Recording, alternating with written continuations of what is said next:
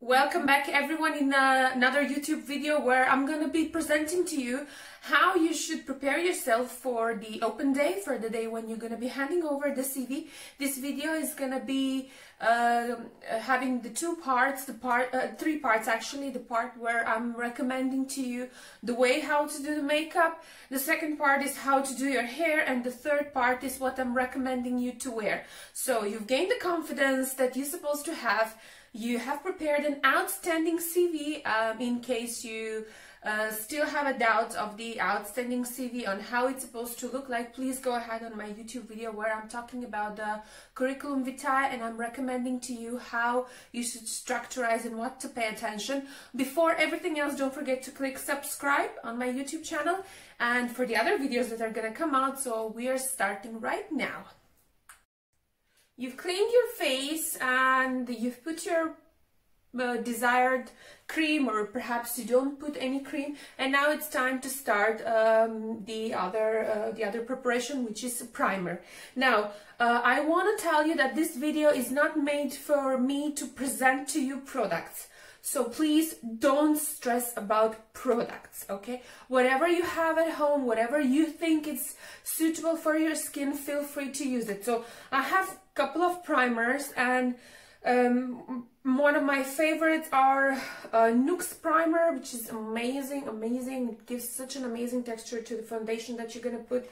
I have Urban Decay. These I use for night makeup, but today I'm gonna use the Nuxe one as not so expensive version. I also have the Pore Professional from Benefit. It's a very nice one, but as I said, whatever you have as a primer, use it. If you don't want to use a primer, don't use it. I prefer to use a brush whenever I'm putting a primer or a foundation, so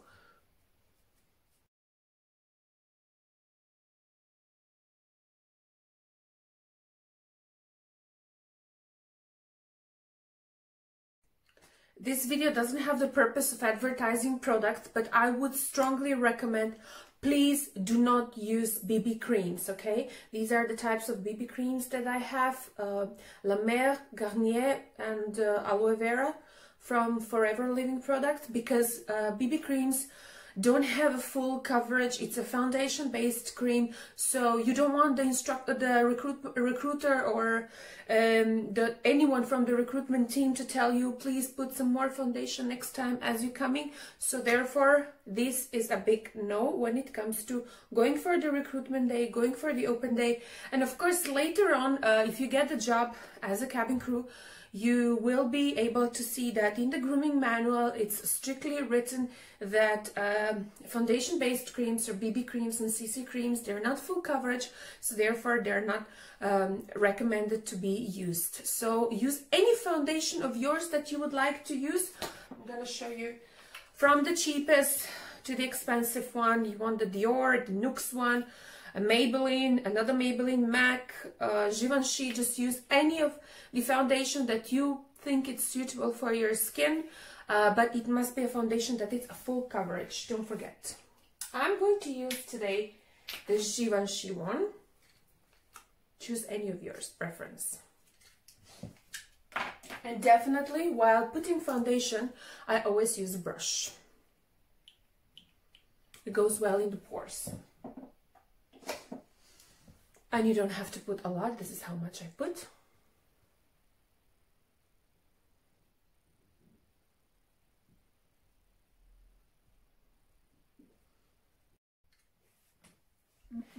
Now comes the time when you're supposed to apply a little bit of eyeshadow. I would not recommend, so please don't use blue, red, or any flashy colors like yellow, green. I wouldn't recommend that, so refrain from using flashy colors. I know they're fashion now, but please focus on putting something that is more neutral, because you're applying for the job position of a cabin crew, right? And therefore the uniform that you are going to be wearing in future is burgundy. So applying a little bit of common sense over here will definitely help you to choose one of these kind of colors kind of brownish colors, kind of nude colors that will definitely show that you have an eyeshadow, but yet it looks very professional and it looks very pleasant. And I'm going to be doing this using brushes, any any eyeshadows. This is the Naked 2 palette, but as I said, don't stress about the brand, just use anything that you like. So I'm starting with the light color over here.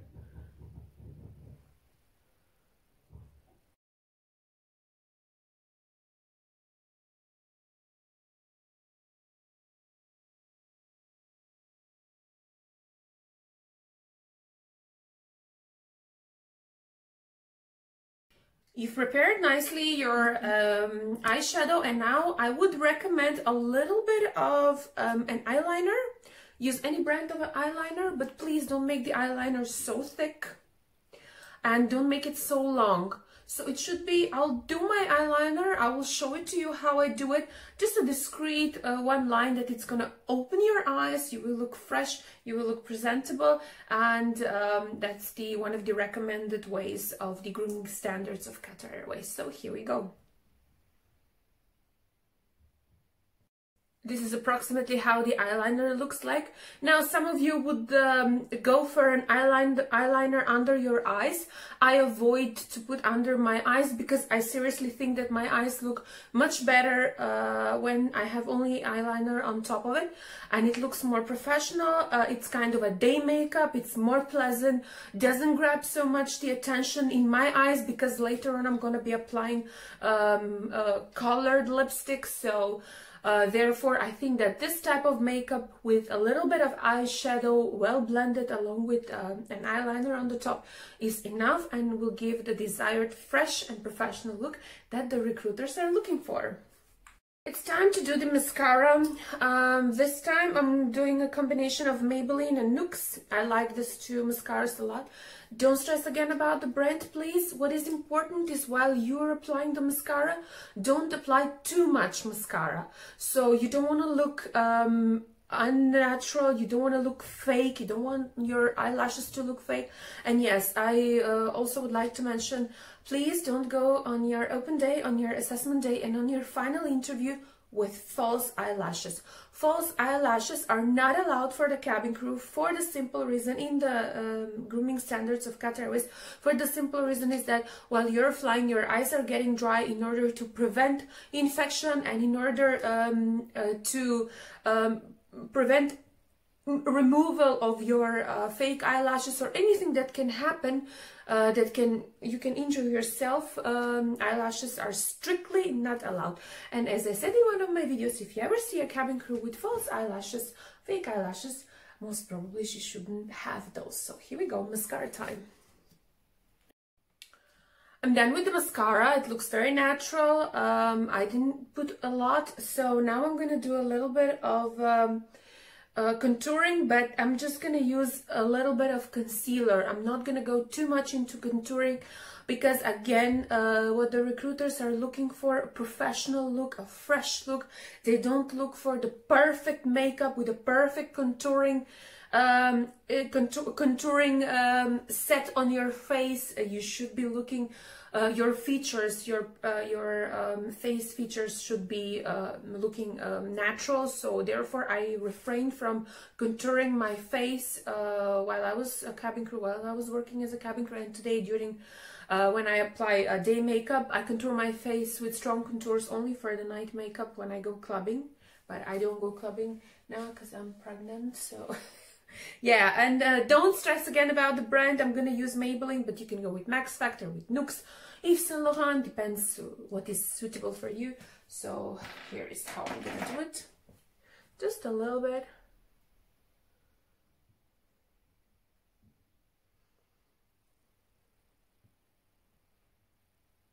That's it. And I'm gonna use a sponge to blend that.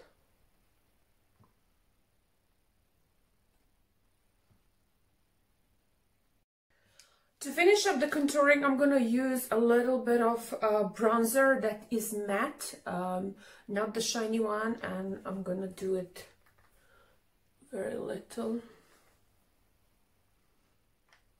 Please contour your face the way you think you look good. As I said, again, don't put so much of bronzer, so you don't want that unnatural look. My forehead is quite big, so I prefer to shorten it like this.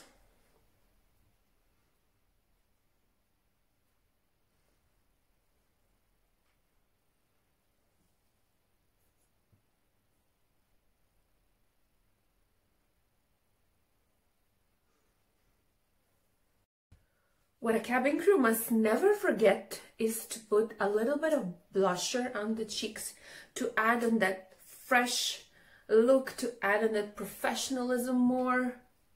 So when you smile, this all looks amazing in you. You can see the difference.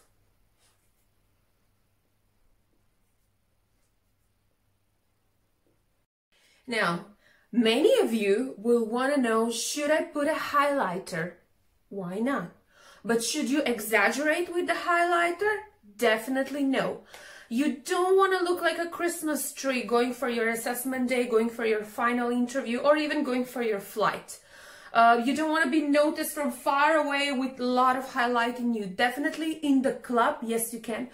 In the flight, on the aircraft, on your assessment day, on your open day, please be discreet while you're using the highlighter. Use any highlighter that you would like, that your skin feels good with it. I'm going to use today a Fenty, and I'm just going to do very little over here, a little bit here, and a little bit here.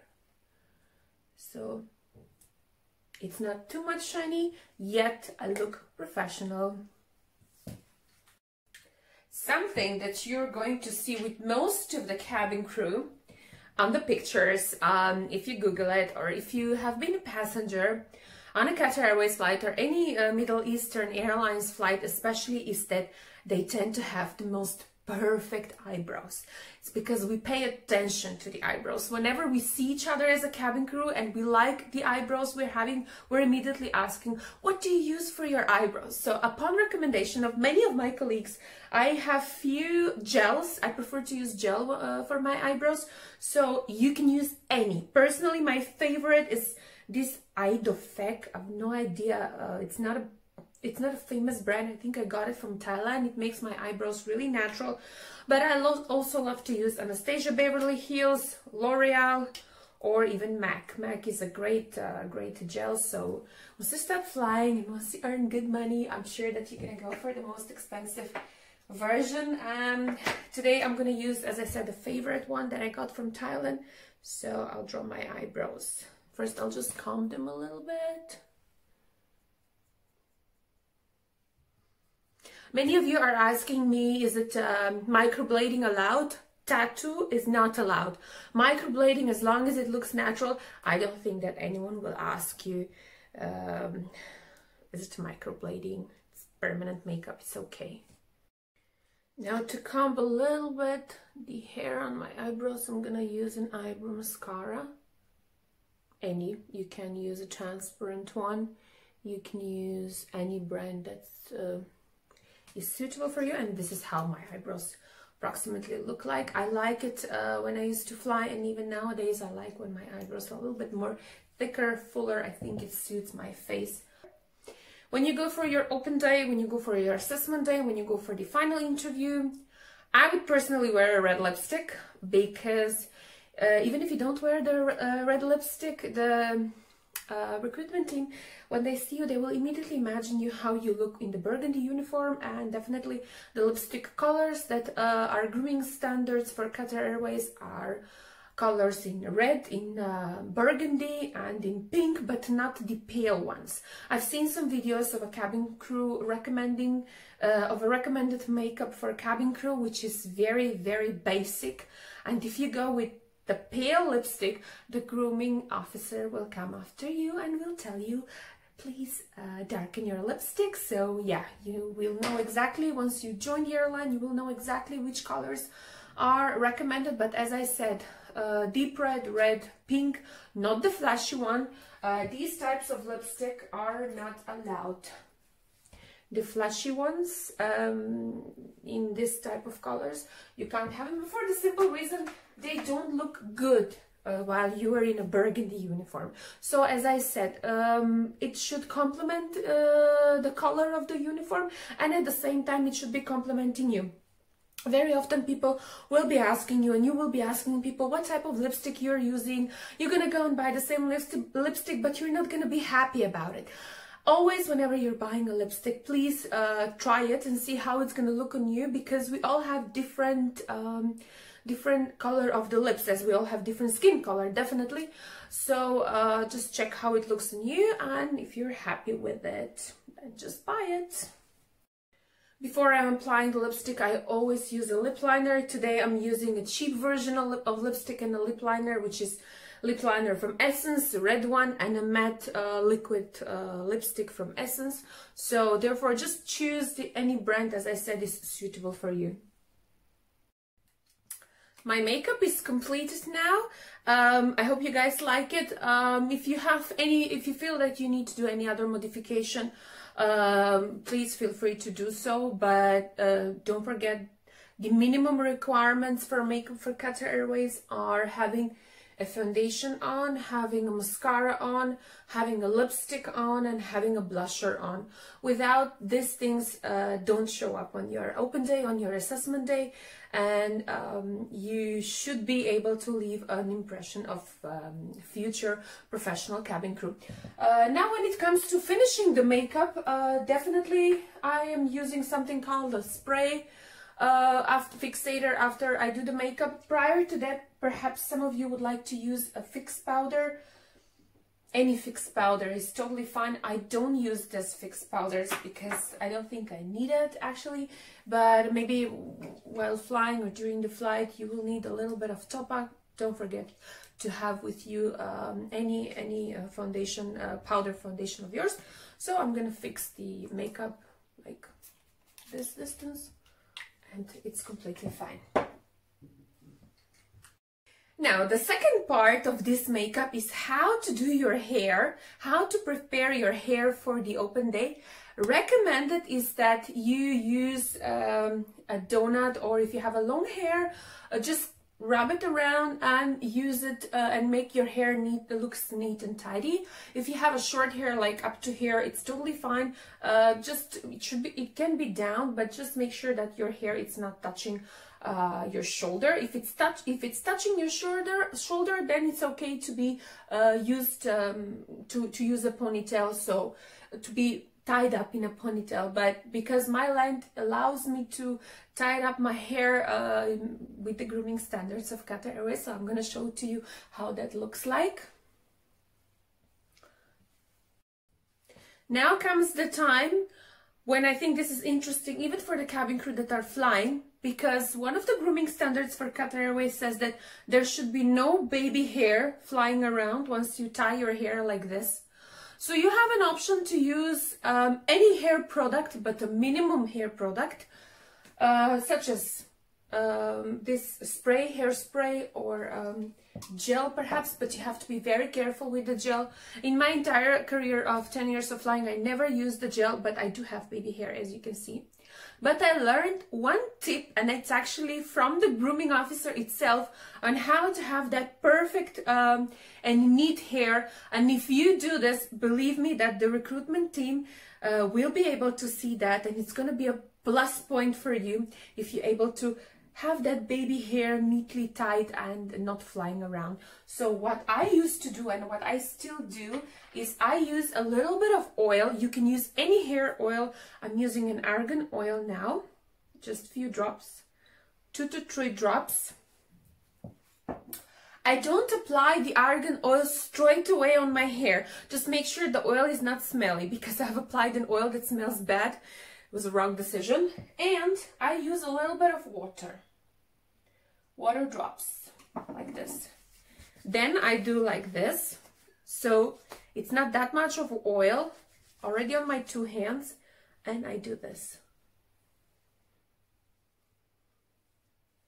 down as well and on the sides as well. As you can see, The baby hair is gone. I'm gonna use the comb again.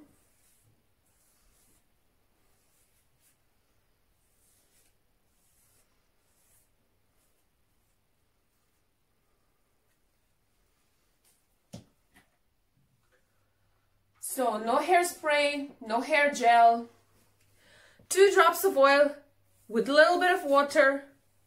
Do like this and your baby hair is gone.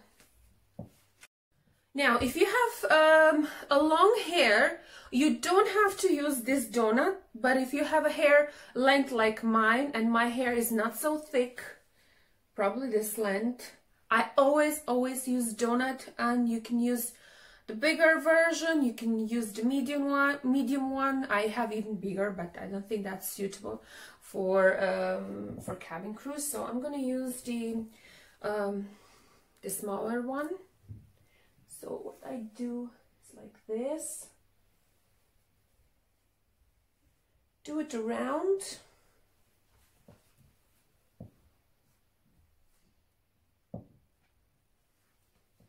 and use any elastic.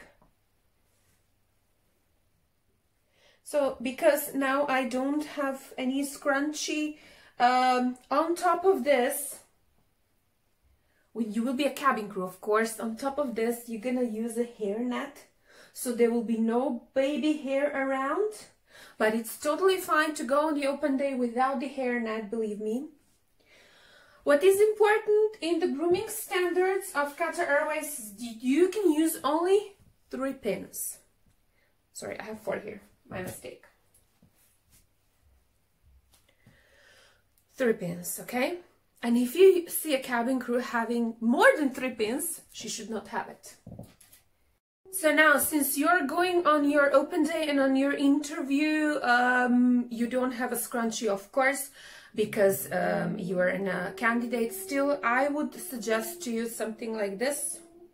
You can find it anywhere, and it should be, I recommend this kind of scrunchie to be in the color of your hair, or to be black, depends on which combination you're gonna wear. I'm gonna show you in the 3rd part of the video what I recommend you to wear.